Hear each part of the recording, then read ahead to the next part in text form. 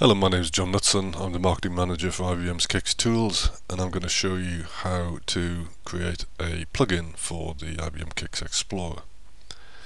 This is a new instance of Eclipse. I haven't used it before. I get the welcome page up by default, and the first thing I'm going to do is I'm going to incorporate the CICS Explorer plugin software development kit into my development environment. So the first thing to do is I need to add a site. It's an archive, and I'm pointing at the CA1R zip file, the archive that you get from the CICS Explorer support pack download site, and it's found all of these contents in here, and I'm going to select all of it, and I'm going to say install.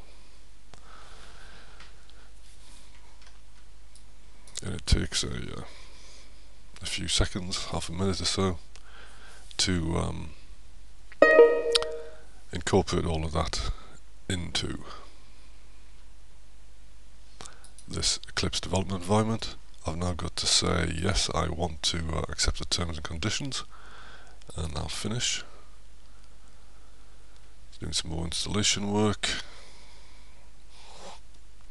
and now it's going to ask me to choose between restarting Eclipse or carrying on. You can often carry on, but it's usually good practice to restart Eclipse.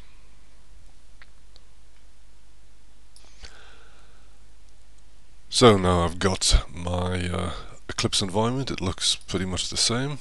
So I'm going to File, New, Project, and I want something from the plugin development environment, and I want a plugin project. So I select that, click Next.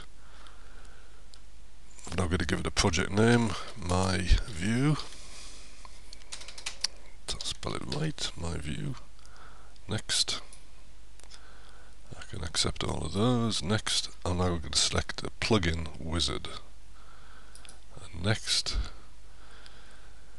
It gives me the option to have lots of different types of features in this plugin, but I just want a simple one, so I deselect everything apart from View.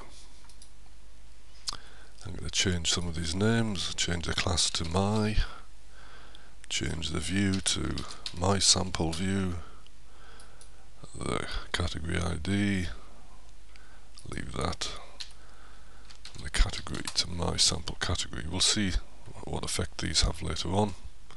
Now I can finish. I'm going to say yes, remember this action. I do want to use the plugin development perspective, gives me a lot of value.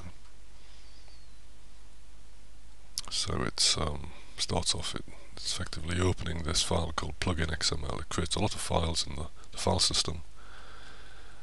And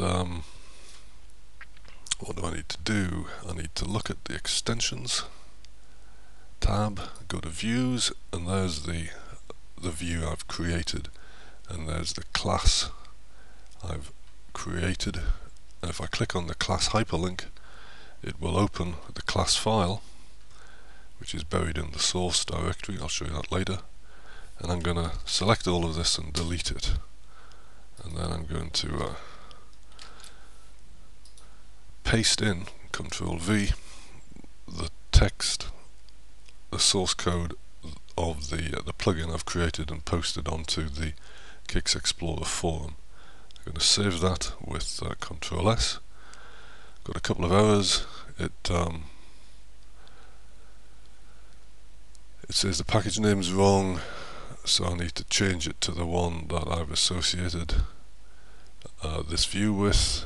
It says it can't find the import, so I need to add this to the model, and then if I save that, I should have what's on here. I'm going to rename the class, and that seems okay. And now I don't seem to have any errors. Everything seems to be fine. What I need to do now is, if I go to this overview page, there's a testing option. If I say launch an Eclipse application,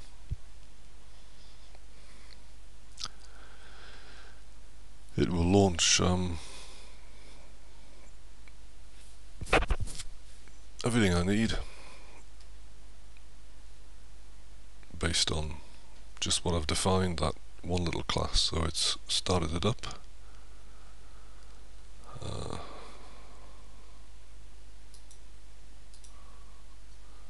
Did it do that? Maybe it didn't do it. Didn't click it properly. That's it. I didn't get it quite right. So it's now launching my plugin, launching a new instance of Eclipse. And there we are, my sample view. Now this is the regular CICS Explorer view. There's a plex, there's a set of regions. When I select a region in the plex, I get in my sample view some standard information: the Apple ID, the total task count, the total CPU time, and the delta task count. So when I press the refresh button, it tells me how many tasks ran since I last pressed the refresh button. That's all my view does. It's quite simple. I'll show you the view in the view. Open view, there's my sample category. That's what I called it, my sample view. So I've already got it open. So that's it. It's really easy. That's how you create a plugin into the CICS Explorer. Thank you for watching this. I hope you found it useful. For more details, visit ibm.com/cics/explorer. You'll find a link to the support pack download site, which I used here. You'll also find a link to the CICS Explorer forums on DeveloperWorks.